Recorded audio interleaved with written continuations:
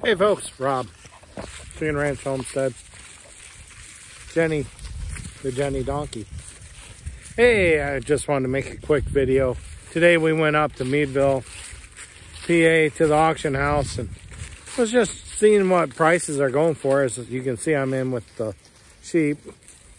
And we were going to process some, but you know, right now I just can't. So I'm going to probably be selling them. Snowman, you're a freaking huge turd. He's blocking my way.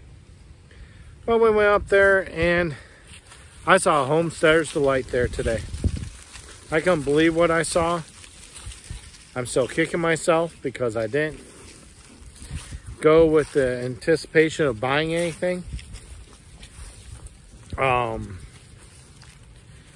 It kills me to say running a homestead and I couldn't do this, but today I saw American Guinea Hogs sell for $2. $2 a pig by the head, and they were piglets approximately, I'd say, born this summer. They were small enough, but then the mom and the dad came through, and there were some other piglets that were a little bit bigger, and they sold for $8 a piece. I could have had a boar, a sow, and 6 feeders for like 50 bucks. I think that's about what it was. 40 or 50 bucks. It kills me because I wasn't prepared for it. I don't want overwinter pigs, to be honest. I already got 2 that I'd probably go have to overwinter due to processing being packed. They're all staying back there. All the rams are with me, which I have too many rams. I'm gonna go over the fence. Let's see if it gets me.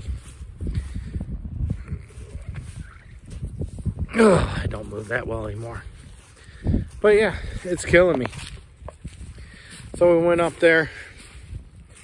First side of American Guinea Hogs comes in. I know they're American Guinea Hogs. They even announced they're American Guinea Hogs. And they usually don't, because they're rare to see in an auction house, to be honest. You don't really see coonies either. And a lot of people shun away from them because they think they're just potbellies. And they're just junk meat, all fat, no big deal. And also because American Guinea Hog takes up to about 2 years to grow out. But we were there. I looked at Melody and we're like, you gotta be kidding me. She didn't know how I didn't raise my hand, but I wasn't going to. I'm like, I'm not putting them in the Explorer. I'd have to have someone haul them back. And I didn't have anyone online, so to say, to haul them back. I have people that can haul for me, but they'd had to stay the night there. But yeah, it was crazy. I mean, it was a homesteader's delight to get a complete system in hand. You would have your boar, you would have your sow, and you would have feeders to grow out. I mean, the only thing you would have to do is maybe find someone to trade some piglets with to change up the bloodlines to maybe get another sow, because that's probably what I would have gone with, is keep the sow they had and the boar, separate that boar, and then yeah, it's just kind of crazy. But that's about that. We didn't buy anything today. We weren't going to buy anything today. We were honestly just checking market prices. We were kind of surprised of some of them, but we're not surprised about the sheep. So maybe on Monday I'll take some sheep to the market. I'm not sure, but that's what happened today. I should have bought them. I could have resold them, but there's a homesteader out there that needs them, but not this homestead right now.